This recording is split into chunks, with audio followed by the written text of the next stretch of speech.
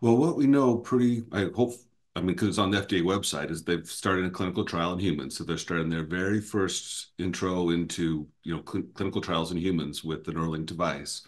And then based on what Mr. Musk tweeted today, they did their first implant on Sunday, I think is what he said. So they've actually completed a procedure with their first patient and that it went well. And that's very encouraging.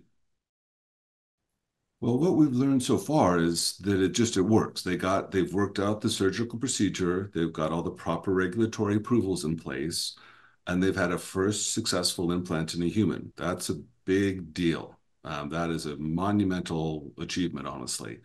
But the real proof in the pudding is going to come from where are we at 6 months, 12 months, 24 months.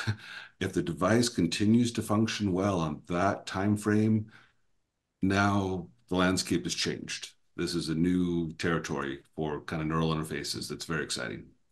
So other companies, other brain-computer interfaces companies are focusing solely on the medical space, and Elon Musk has not been shy about saying, why just focus on the medical space? We can, there are other things that we can use it for. Like one of the things that, implants for the masses, anyone can have one. We can use it to, store our memories, access the one we want.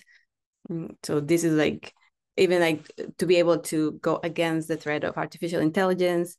So again, no shy about saying this will have non-medical applications. Brain surgery, it's not a trivial thing. It has a lot of potential risk. Could be brain hemorrhage, could be seizures. And so I think we have to be mindful that even though they're using a novel way to implant the device, we just don't know if it's truly going to be a more safer approach for human patients.